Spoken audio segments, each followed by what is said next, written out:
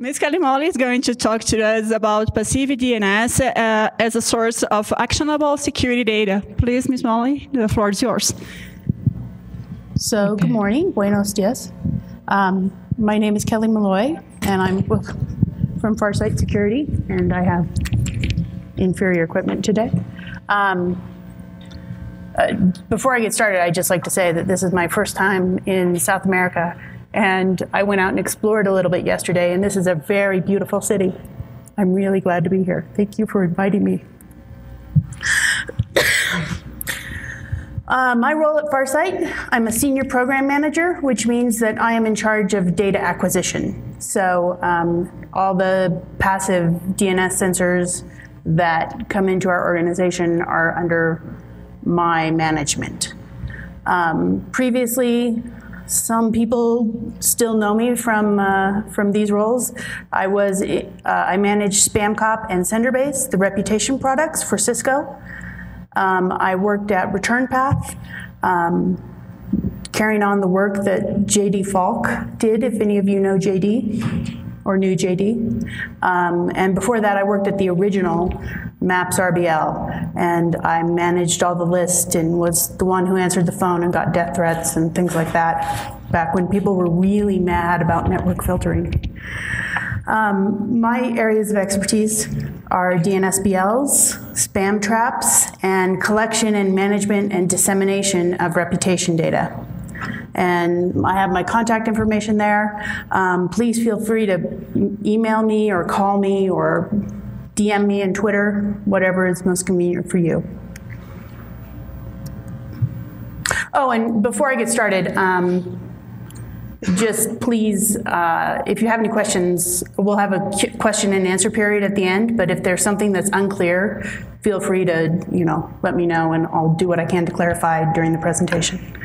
Farsight Security was founded 2 years ago, 2 years and a couple months, by Paul Vixie and Paul Nakapetras, who, as you probably know, are instrumental in the creation and formation of DNS as it is today. What we do is we offer real-time passive DNS solutions, and what we try to do is use the passive DNS information that we collect to provide context for SIEMs, other threat intelligence data. We give you more information so you can make better judgments about what to do with that data. Our products are the Security Information Exchange, which we acquired from ISC, and I think many people are familiar with SIE. And we have specialty channels under there for DNS errors, DNS changes, and NX domains. So you can separate those out, get those as a part of the feed or separately if you wish. We also have DNSDB, which is a historical database of passive DNS. And we have 2 new products called Newly Observed Domains and Newly Observed Host Names. And newly observed domains are just that. They are domains that have shown up. They're listed when we see the first query in passive DNS to the domain name and it resolves. You're welcome to use them any way you wish. Paul Vixie likes to say that he finds that newly observed domains is a good way to hold a new domain that is probably illegitimate, under the water until it stops struggling. And then it's okay to accept more data from. Newly observed host names is the same thing.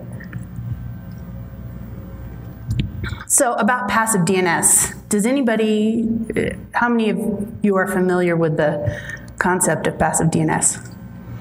Okay, passive DNS is we just record the answers to queries and we store them in a database.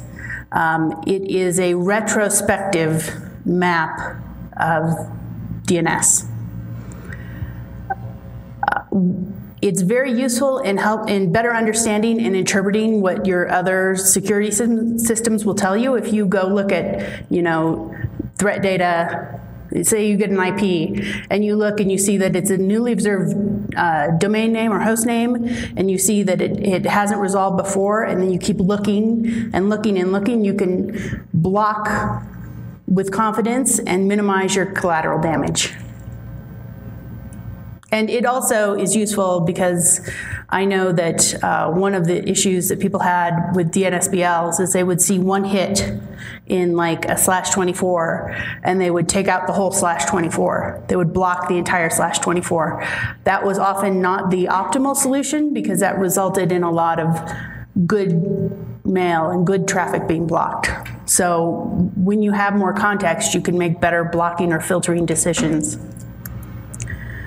So our related product is DNSDB, and DNSDB, after we collect them via passive DNS sensors, individual DNS records, we store them in a database. It's a MySQL database. There's nothing fancy about it. You don't, it's easy to query, easy to use. And that's our database of records. It goes back to 2010 now. So we have historical data on much of the internet. I will tell you now that we do not have as much coverage in South America as I would like.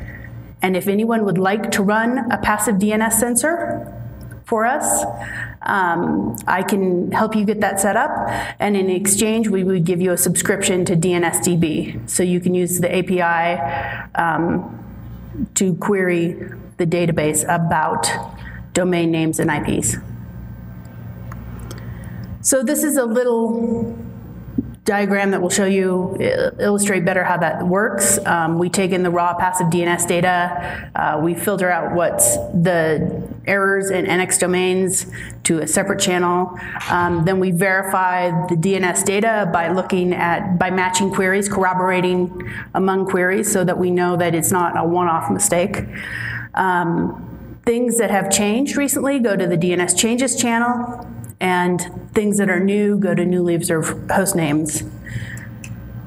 So, is that clear as mud? And then this explains a little bit about the relationship between SIE and DNSDB.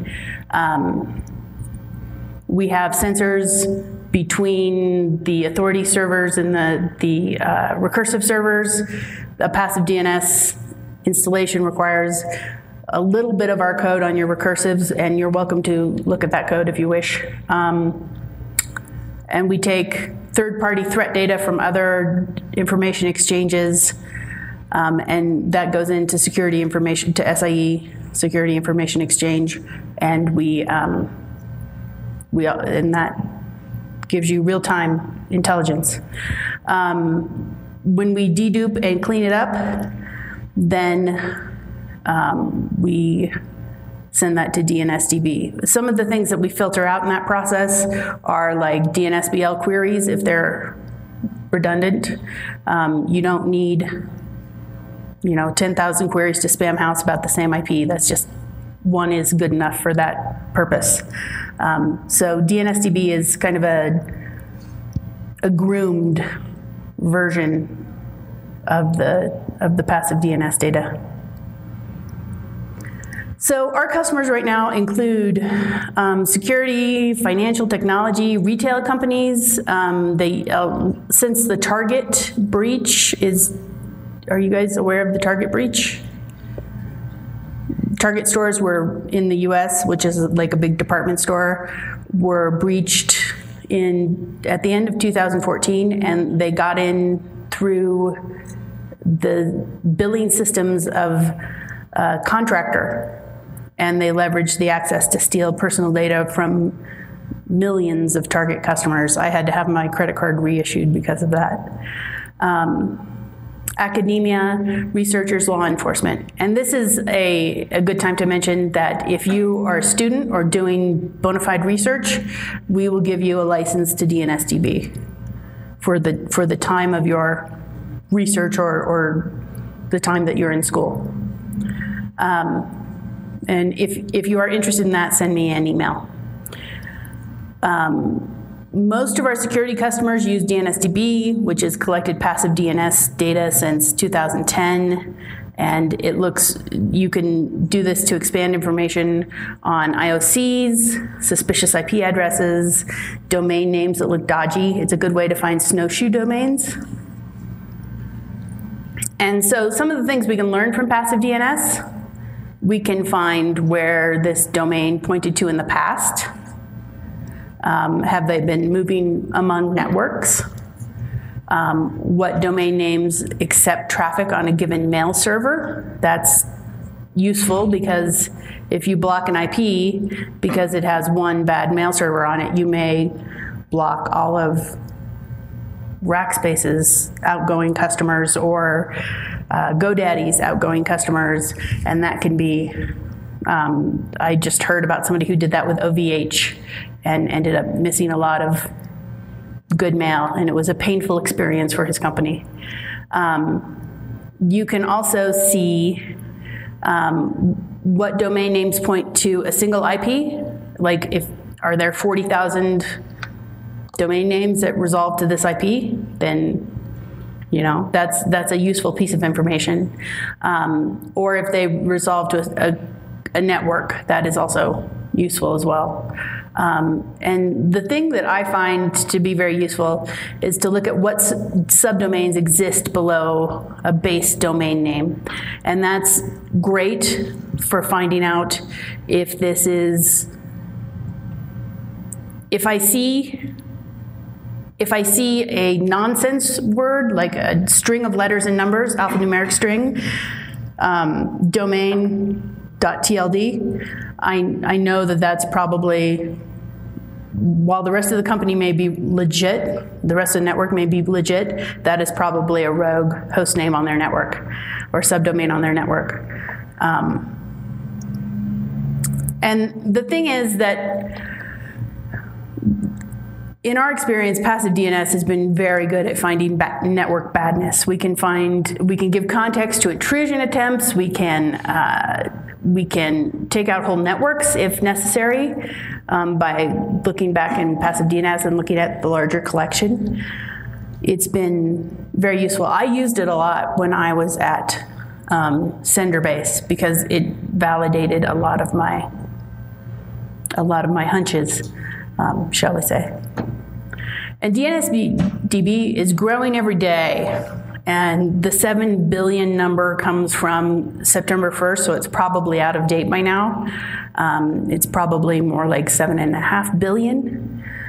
We have historical views of the configuration and content of global DNS, including the first scene and the last scene, so that gives you some idea of how long it's persisted on the network. You can discover unknown host names, which, as I explained, is useful. And it's we index our DNS very quickly, so you can find what you need. It's not burdensome. It's very lightweight. And then IOCs, which are an indicator of compromise.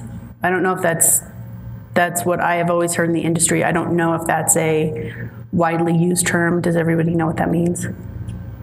Okay.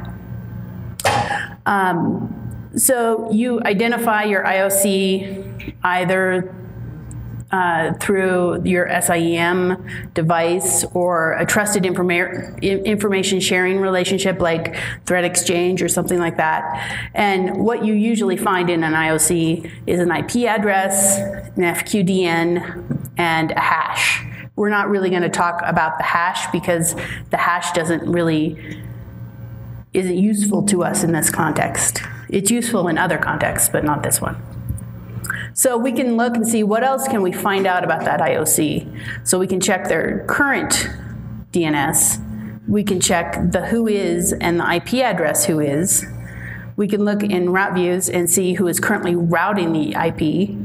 We can check passive DNS, and we can overlay other information on the domain or IP, like looking at domain reputation through something like Serble or Senderbase or SenderScore.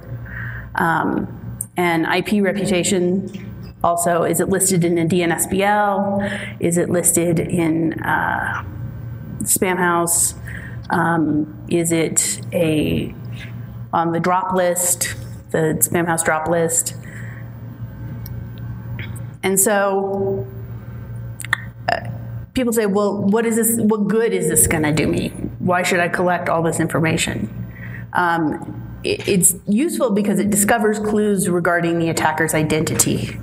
And I have found, especially when I worked at Maps and Cinderbase, that one of the things that was very useful was to find all the domains that belong to a certain registrant. And if one was bad, I could be fairly confident that all of them were bad, looking back at data. And if I see them moving around in DNSDB, if I see them hopping from network to network, that shows me that, you know, a bad actor is not very long-lived on any responsible network operator's network. It also helps me automate my complaints. I know who to notify or complain to, and often I know who to call. If I know that something is coming from OVH, I know who to call. If I know that it's coming from Rackspace, I know who to call. And that is a very effective way to get things turned off. You can look for other similar domains. A lot of snowshoers will register long alphanumeric strings and vary them by 1 on each iteration and register 500, and they count on being able to get mail out of them before they actually have to pay for the domain, before the transaction actually concludes, and then they get terminated for abuse, but they don't really care because they've already spammed from the domain. And it helps you avoid collateral damage. If you block an IP that hosts a few domains, your risk of collateral damage is much less than blocking a domain that has 10,000 domains on it. And in some applications, some networks, some companies don't really care about collateral damage, but other places are extremely sensitive to that. If you block email from a network and you lose a sales lead, people may go ballistic, at least in my experience. Not that I've ever done that. So when you have the IP address and you've contextualized it, you can use passive DNS to look at the related domains. And you can look for the PTRs and ADDRs that reflect IP ownership. So if they all belong to the same entity, that's a useful piece of information to know. You can find about associated countries, like do they have the same domain name in the US and in Canada and in Europe and in Brazil and in Australia and in China, and do you want to score those down in a reputation system or a blocking system, or do you want to let each entity stand alone? That's up to you. It also gives you clues as to how the DNS is being used, or how the IP is being used, rather. Is it being used as a mail server? Is it being used as, you know, an end user dynamic IP? Is it a web server? What is it? Is it a DNS server? It gives you a lot of context for that. But these are all clues, and you can't regard any one thing as dispositive. Because some of these are can be forged, like PTR records, or can be used to mislead. So the more data points you have, the more confident you can be that you're making a good decision. So some of the clues that we look for as potential indicators of maliciousness are known cracking malware or spam-related sites, if it's listed in Threat Exchange, if it's listed in the CBL, or if it's listed in a DNSBL, that's a big red flag. Lookalike phishing domain names. I routinely run queries for domains that are one-off, Viagra or Cialis, and you'll see them with the I for the, or an L for the I, or a number 1 for the I, and those I don't ever need to talk to. Random or computer-generated domain names, and LEET, I had, for a while, I owned 1337.net, and nobody ever accepted any traffic from that domain. It was not a useful registration on my part. In terms of things that should throw up, those are very strong indicators of maliciousness. Other data points that you can consider, are there lots of domains? Because that may mean lots of collateral damage. And if you see even one, like Alexa 1000 domain, if you look at, if there's a host name in there, a resolver, if you see major government or education sites, then maybe you want to back off and be more granular, more careful in your blocking or filtering decisions. So here's an example. So in our logs, we see a failed password for root from the IP, and it's SSH, and they tried 3 times. So we look at the DRG SSH password list, and we look.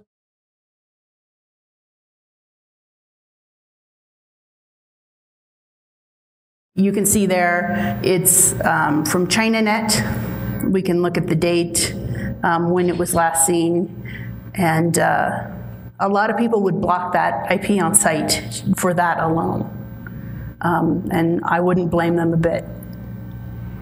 And everybody knows about the SSH password insight list, right? That's an extremely useful resource. And if you don't use it, I would suggest that you do. And so then if we go look in DNS or whois, we don't see very much. There's no PTR. If we dig, there's nothing. And if we look at the whois information, it doesn't really give us a description of a particular actor. It just tells us it's ChinaNet, China Telecom. So if we look at passive DNS, we see that there have only been 2 FQDNs on that IP. Neither of them look, to me at least, like domains that I would need to accept traffic from. I don't know that I ever get much useful traffic from a domain that starts with by. So if I look farther and I look at the most recent domain name, and I look through that, I see that we've only had 5 hits from that, which in a network of our size is very small. And they all came on the same day. So that tells me that they're probably not using, they're probably snowshoeing. They're probably rotating through IP addresses very quickly. So the conclusion that I would derive from that is that it's safe to block at least SSH access. And if it were my network, I would block all traffic. I mean, I'd block them at the routers. And it would be very unlikely. I would not expect to see any collateral damage from that. So then if I think, if that's a bad guy, maybe he has bad neighbors too. So if I do a whois on that, this is not whois output that inspires confidence. If I look at that, it's not a conforming phone number. The information is vague. Some of it is just plain wrong. This is not a person who cares a lot about maintaining a good reputation here, is the conclusion that I would draw personally. And the other domain is equally low grade, and it uses the same email address, which is a very useful indicator of relatedness. So other things we can do is we can look at the entire CIDR block around an IP of interest. If I look and I see nothing but cruft in an entire /24, I might as well take out the whole thing, whether they've attacked me or not. Prevention. And that lets me know that that's probably a bigger entity than just one bad guy. It's not an individual one-off IP. You didn't just, you know, loan that IP to somebody bad. It's a network of badness. If I look for additional domain names on the same name server or on the same name server's IP address, that is often very useful and very enlightening. It's very useful when it comes to tracking botnets. You can follow the FQDN if you guys have ever seen those things where you have the music video and the word is on, the lyrics are on the bottom and it bounces. You can literally watch domains do that through networks. And it will hop from one botted IP to another, to another, to another. And it's actually, if you don't get out much like me, that can actually be quite entertaining. You can either do this through a web GUI, or you can integrate passive DNS into your code and get the output in whatever format you prefer or is most useful to you. If you would prefer to have it in a CSV, we can do that for you. We can help you with that. You can also limit your results to just one record type, or you can limit your results by time range or bailiwick. So what we've learned from this is that when an anomaly is seen, security practitioners should use passive DNS to do deeper investigation, and that helps you determine what the threat is and what new threats are likely to come from that network. And that can lead to the creation of new IOCs. Most of our security users use the DNSDB web UI because it's easy to use and you don't really need any training to use it. If you've used any kind of query tool in the past, it should be pretty intuitive. There's also API and export. Export is very large, I will tell you that. It is a large data set. If you are concerned about bandwidth, that is not the version for you. And once again, my contact information and any questions.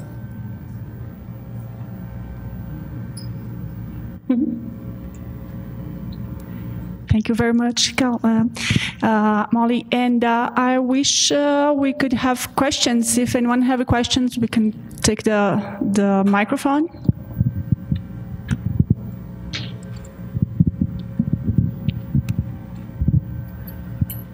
Hi. I didn't know about the project, but I want to know if there is information that you provide as a feed for anyone who wants to use that.